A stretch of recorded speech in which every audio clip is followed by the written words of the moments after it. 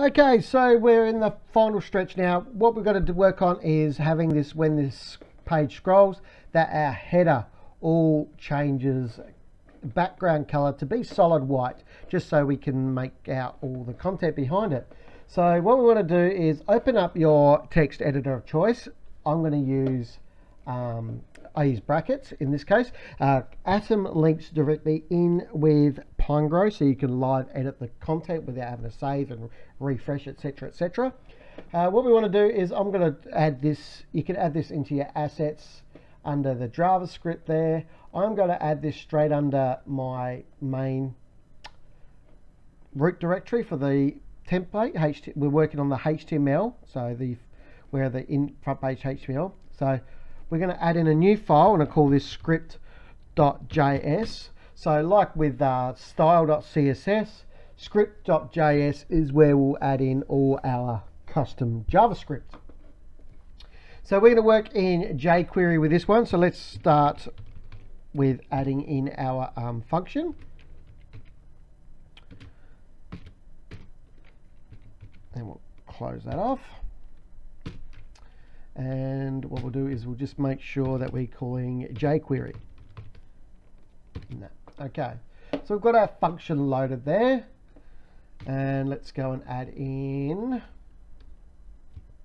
our next one. Function.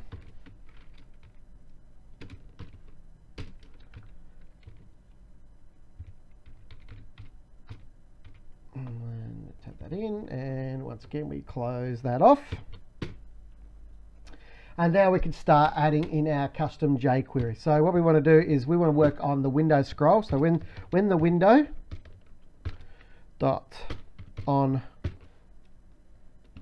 scroll function. So we're going to add another function here. If this element, hang on, that should be $. That's right. If this dot scroll top is greater than, let's say, 100 pixels.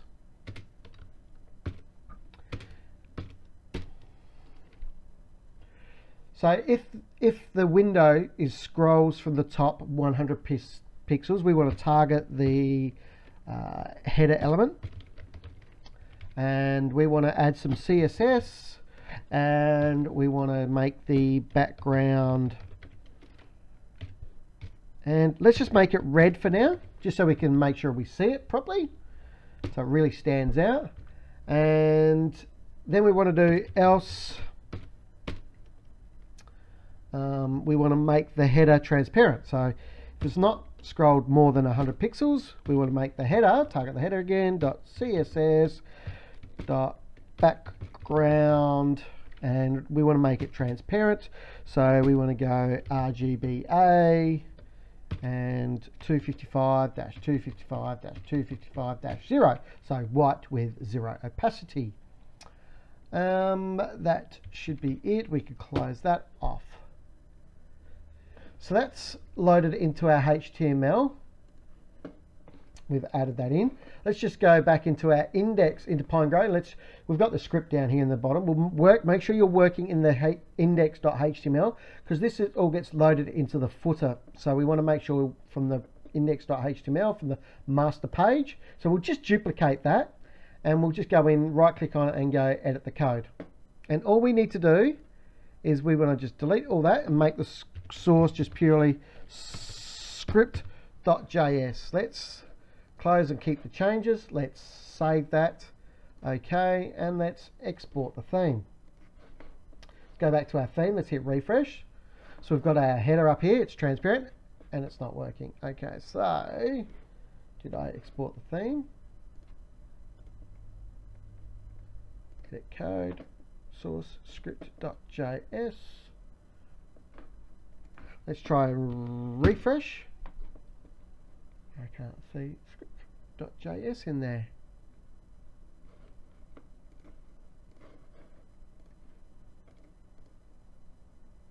Yeah, it's there. Okay. Let's try that again. Refresh. Oh, let's go inspect. Check for any unexpected tokens. So we've got an unexpected error here. Let's just check what I've done. We've got this, we've closed off the function here.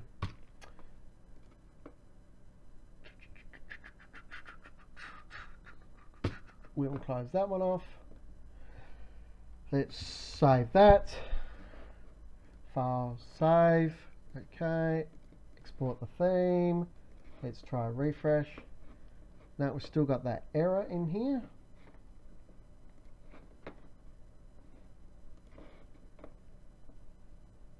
And replace it with. It's because of the automatic brackets has been closing that off. So now when we click, see, now it's closing. Let's try that.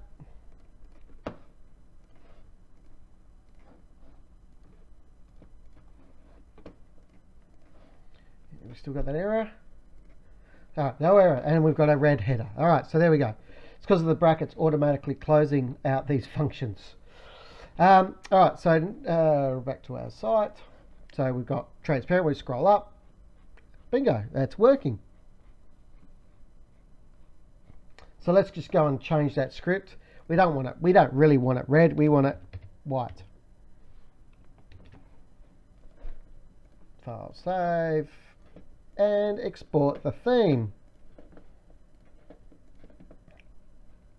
There we go. So now it's white. You see it's covering that. So there we go. We have our on scroll. What we could do is also go inspect. We could add so on the header, where's the header? We could add in a drop shadow, and we could go how do we add a drop shadow in again? Let's have a look. Let's just Google that. CSS drop shadow.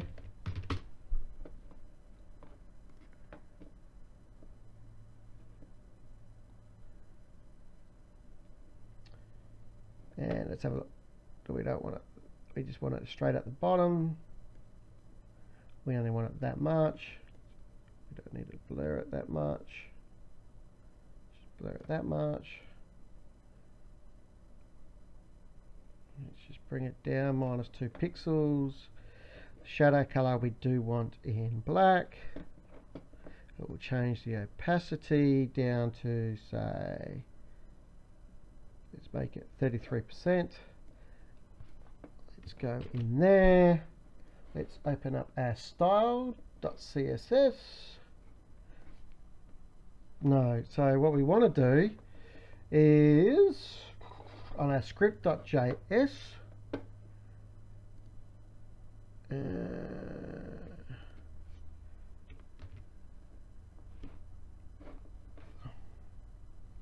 let's have a look. We want WebKit drop shadow, and the CSS we want is that, and then we want Moz, and then we want box. Let's save that. Let's go file, save. Okay, export theme. Let's go refresh.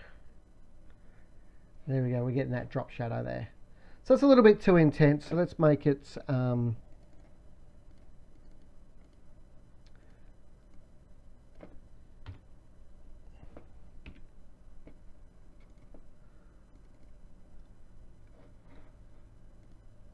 let's make it 0.1, 0.1, 0.1.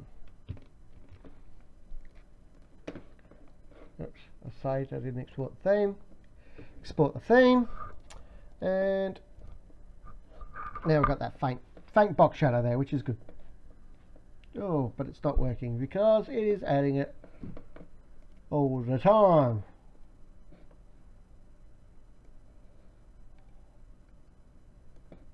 Right, let's just delete that. Let's just leave it as white. Save that, file, save, okay, export the theme. We'll just leave it so there's no box shadow, because I didn't want it in there. I was just being tricky anyway. Didn't really want it. I just want it real white when it scrolls. There we go. So that wraps that up. We've got our on-scroll element. If we go to the home page, it's making it white when we scroll. Bingo. Alright, so that pretty much wraps up this tutorial series. Obviously, you know, it's not the prettiest theme. You know, you could do a lot more with your index.php for your blog posts. You could just be a lot more creative. Obviously, with your footer, you could add in widgets down the bottom to create, you know, like an about section and things like that. You could be a lot more creative. You wouldn't sell this to a client. You wouldn't. But it gives you a great idea on how you can influence using Pinegrow into your Beaver Builder custom theme development for developing custom pages. So in the next process from that, you would create your 404 page, your search page, and if you're using custom post types, which you can create directly within Beaver Builder. So under here you can create, where is it? No, it must be under posts. Let's have a look. Under posts maybe? No,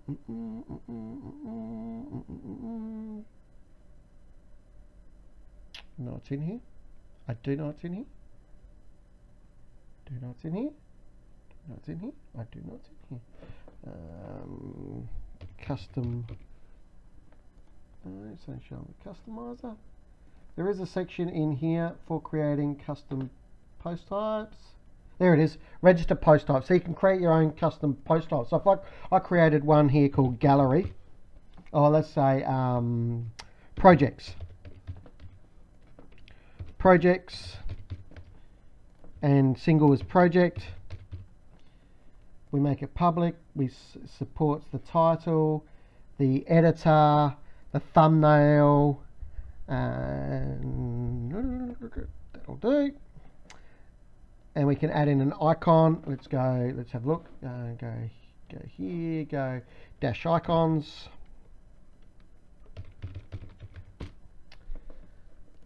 Let's grab an icon, doesn't matter which one it is.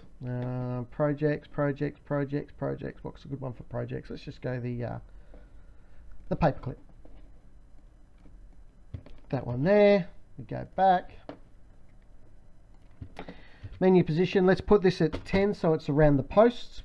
We're going to make it so it does support the category.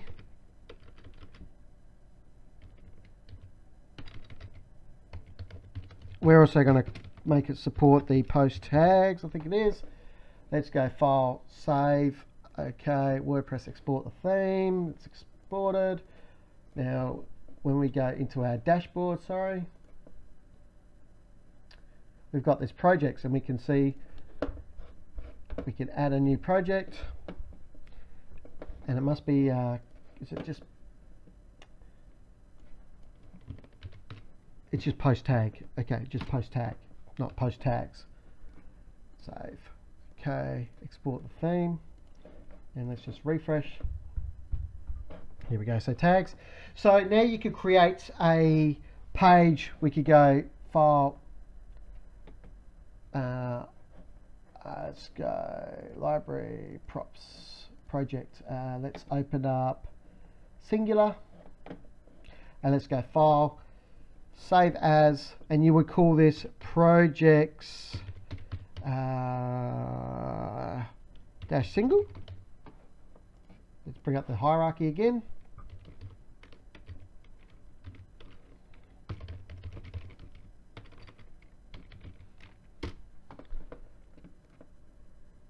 Good idea to have this printed out, whack it up on your dashboard, but for custom post types. So for posts, single post, it is single dash post type. So it is actually single dash projects.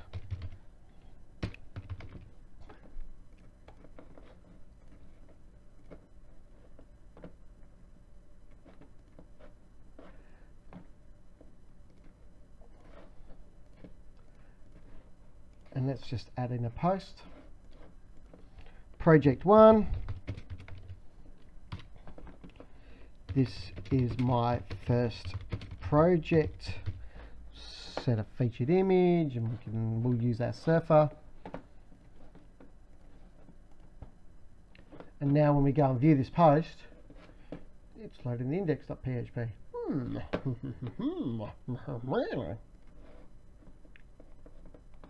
File, save, okay, WordPress, export the theme.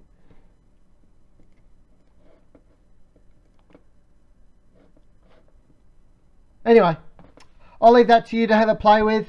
I'm going to finish up this video. I'm going to start working on some more projects. I will endeavour to try and do another few of these using Pinegrow to make it a lot more in depth, and creating a real custom. We'll make some custom post types. We will make a full custom theme from scratch, and we'll also look at converting some HTMLs sites. We'll convert some PSDs. I'm going to try and do a lot more around Pinegrow and WordPress, and perhaps the new CMS that Pinegrow is now implementing into Pinegrow, so you don't have to use WordPress. Yeah, there's a lot going on. I look forward to bringing you some more tutorials. Thanks very much for joining me. I hope you got a lot out of this. Make sure you hit subscribe, sign up for future videos, and I will see you very soon somewhere on the web, Slack, Facebook. Hit me up on in the Beaver Builder Facebook group, tag me in a post, John Mather. You can find me at the Amity messaging app as John Mather. Add me, and I will see you all soon. Once again, thank you very much for watching, and I will see you soon.